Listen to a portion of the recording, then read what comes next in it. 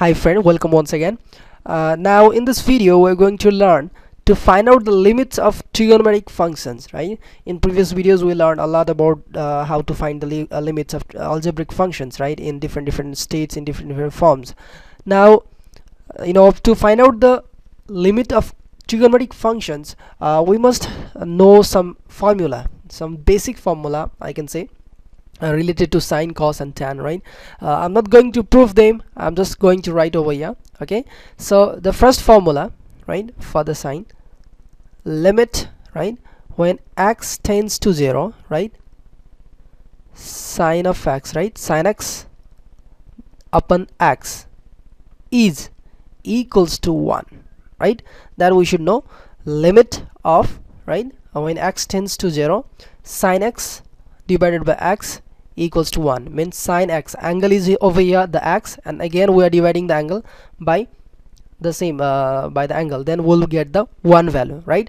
So this is the first formula that we should know. And the second one is, right, limit when x tends to 0, cos x is equals to 1. This is the another one, right? Simply when x tends to 0, x here is the angle of the trigonometric function, right? Another third one, limit when x tends to 0, right, tan x whole divided by x is equals to 1, right? So these are the three basic formula that we should know. These are so important. If you know these all three formula, you can easily do all the limit problem related to trigonometry, right?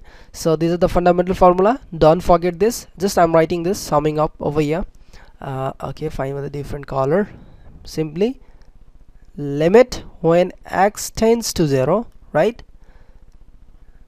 sin x upon x is equals to, right, limit when x tends to 0,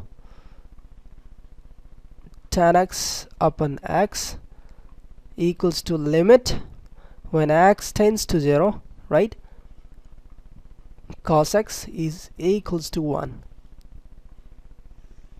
To remember, it will be more easier, right? So try to remember this formula, and in next videos we will be solving a lot of problem related to the trigonometric trigonometric problems.